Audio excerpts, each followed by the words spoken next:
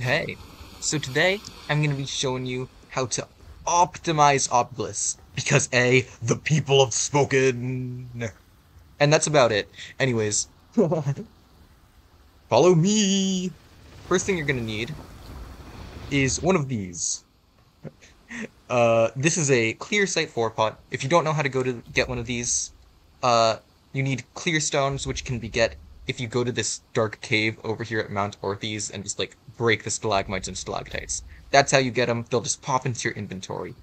Beam them to death, hammer them with like a giant hammer, punch them, I don't care. Anyways, point is, you need one of these. I can't believe I actually managed to place that. Alright, drink up, baby. Now, if you didn't know, clear sight makes your vision clear. Who could have guessed? This doesn't just apply to the what do you call this? The top worlds? It also applies to the sea worlds. And oh boy, is there a lot to see in the sea worlds. Ooh, trade request. Yeah, sure, why not? Now, the sea is important to see here because it's where Obbu lives. Obbu has this nice little home called a nest, and he spawns inside this nest. It's crazy. Basically, the point of the clear sight is so that we can clearly see these nests. If you see that, I'm pretty sure that's an Obbu nest. We can easily identify Obbu nests because they're very close to the ground, usually, and they don't have a diving spot point over them. Never mind, that's not an Obbu nest. That is not the nest of an Obbu. I can tell because if you see that little white spot over there in the water, those are air bubbles that let me know that that's a diving spot and not an Obbu spawn point. It's not an Obbu nest. How sagid. Watch this Obbu nest right around the corner.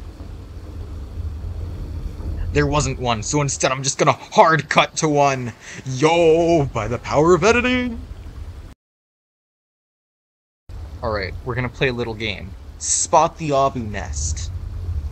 Which of these 4 underwater structures is the Obbu nest? Spoiler alert, it's this one. You can tell because, as you can see, there's no well, there's a dingle-dongle right there, but there's no white structure. That one's for that, and this does not have air bubbles coming near it, coming up to the surface near it, which is how you can tell from afar that it is, in fact, an Obbu spawn point. An Obbu nest. Hello there, Obbu. I'm here to murder you. For your 1 scale. I will get I will murder you in cold blood, then extract exactly 1 scale from your body, and then leave. Now, if you're struggling to fight Obbu, why? I'm not helping you to fight. I'm not helping you to fight a funny fish. If you're struggling with this, get good. I'm sorry, but just like get good. Or, you know, get ship attachments. If you're trying to do this without ship attachments, that's probably why. I also don't recommend using a caravel or sailboat while trying to hunt this guy, because he'll probably, like, take out half of your ship's HP in 1 chomp. Please die. And ship attachments are definitely required because they guarantee you get both of his Obbu drops. Both of Obbu's little drops. The scales. The dingle-dongle. Wow, wow, wow. If you're interested, you can also, like, go down to his nest and collect all the chests, but I don't really care about all that. The nice thing about Obbu is that these nests, these spawn points of his, are actually set. They're set, but also randomized, if that makes sense. Like, this is, like, one of, like, I don't know, 30 different spots that Obbu can spawn. 1 of 50, I think that sounds right. I'm not really sure how many spots there are, but because because these things are set, I've actually determined the best route to find all of these nests. Of course, there are also a few outliers, but this route just covers the most, how do you say, open ocean. It covers the most ocean that, like, there aren't structures in. Yo, new trade. Oh, 5k? Yes, please. Thank you, good sir. What was I saying? Oh, right. Obbu spawns. Uh, you might have only, like, you might not know this, because, like, you probably haven't researched Obbu as much as I have, which, to be fair, is, like, 3 hours. I don't think anybody wants to... Oh, is that another Obbu nest? Nice. But 3 or 4 Obbus are guaranteed to spawn in every server.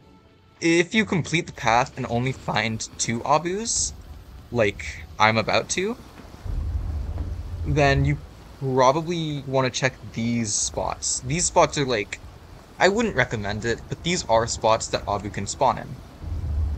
Now, one of the points that Obbu spawns in that are a little out of the way. I could have sworn that's not an Obbu spawn. That's so cringe.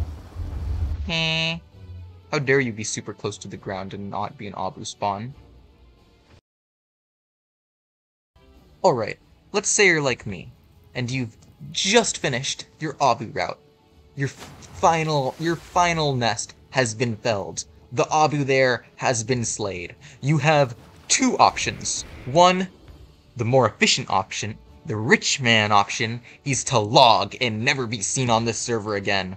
Just like server hop, it's really not that hard, and you might just waste a few clear site 4 pots, but at the end of the day, it's a much more efficient way of getting Obbu skills. The second method, staying in the server. Staying in the server isn't a great option. I'll be honest, it's not great.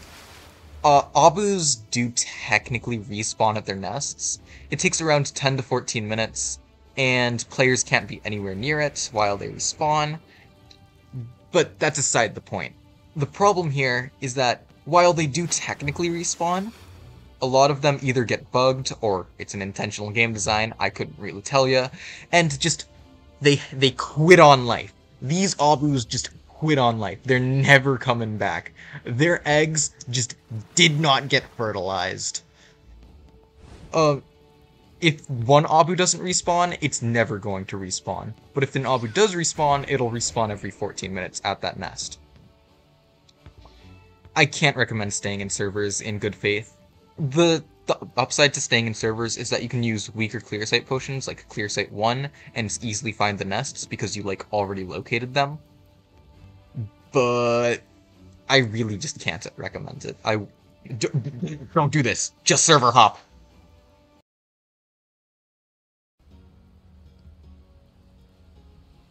Alright, so first off, check out my super cool 150 Vitality Juggernaut before it was meta. Trust, it's a good class. Anyways, to sum up the Obbu farming portion, basically get clear site 4, look for sea structures that are close to the floor and that don't have one of those little air bubbles coming out from it.